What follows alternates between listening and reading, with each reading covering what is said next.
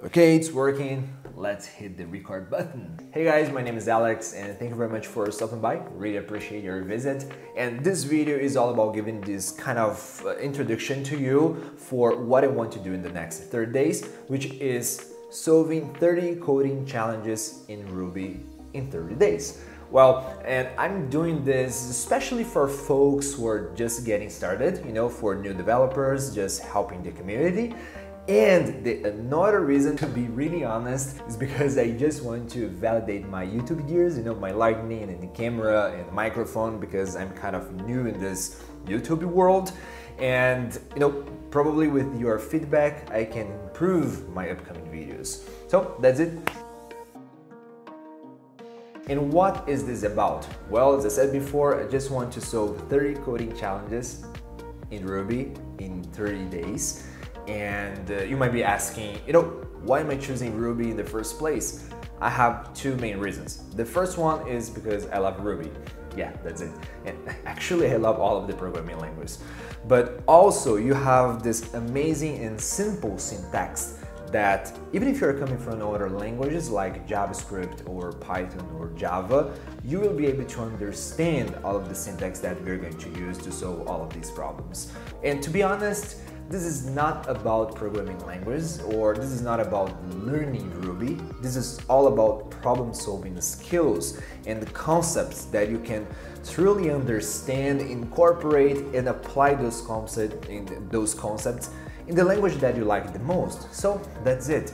And this is all about logic and falling in love with the process of solving a problem. And by the way, by the end of the day, we are going to use Ruby to do that. And probably I'm going to record another series just solving the same problems with JavaScript or another language.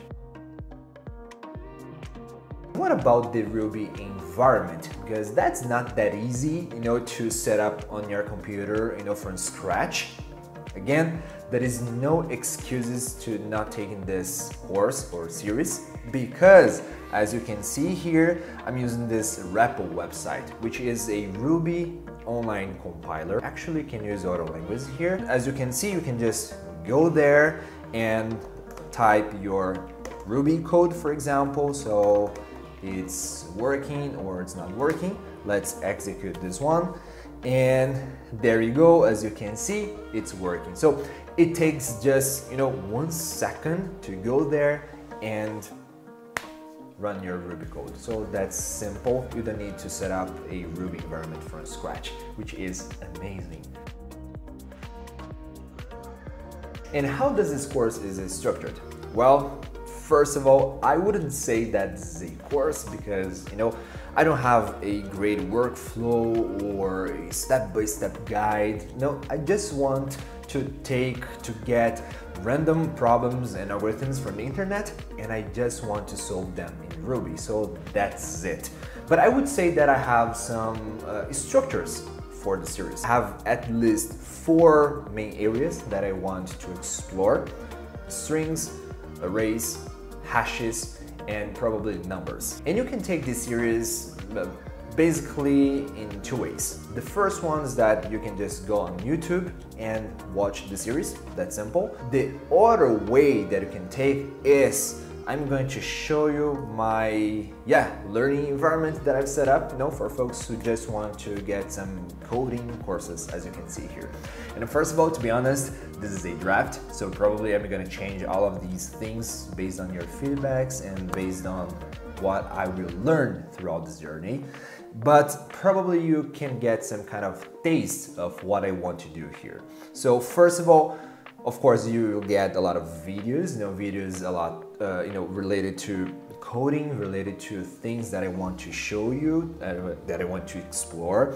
And you have exercises related to these videos. You have some ebooks, at least small ebooks, because sometimes it's easier to just find the information that you want to find, in these virtual paper.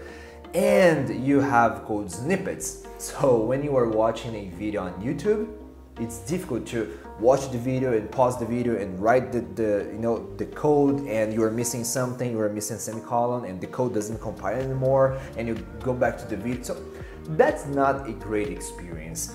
So as you can see here, we have an organized way to learn things.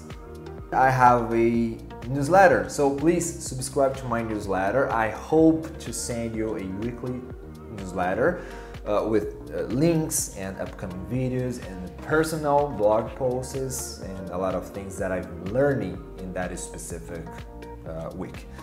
And you have this kind of track, which is a terrible name for a wrapper of courses related to. So for example, as you can see here, we have Postgres database track, which is a wrapper for a series of 9 courses about Postgres. And I'm running out of track here, totally off track here, but I just want to show you I have this kind of public roadmap, you know, a lot of things that I want to record. And as you can see here, let me show you here. We have this Ruby track. So I'm going to record a series of 4 courses. If you are, maybe interested in learning Ruby, the way that Ruby works, fundamental premises behind Ruby. This will be free, by the way. I just forgot to mention that. And you have a data structures track, which is a course that you have a lot of data structures and algorithms, and we'll explore amazing problems there. And here we go. We have this Ruby coding challenges for beginners, which is a page for this specific series. So if you go here, you can register for free, by the way. You have the same things here, and you have what we'll explore together. You have this is not a course description, and some spoilers here. So as you can see, I'm going to solve some important problems, coding challenge, and you have 30 here. Oh yeah, there you go. So that's me. And you have, for example, let's say that we are going to solve Fibonacci sequences or factorial. So they are the most probably famous sequences that you learn and solve when you're just getting started in coding. You have permutation problems, m-com numbers. Have you heard about that before? And you have extracting random number, a lot of amazing problems here. So that's it. I hope that you enjoyed this journey as much as I will, and see you in the next video. This is behind in 30 days to solve 30 coding challenges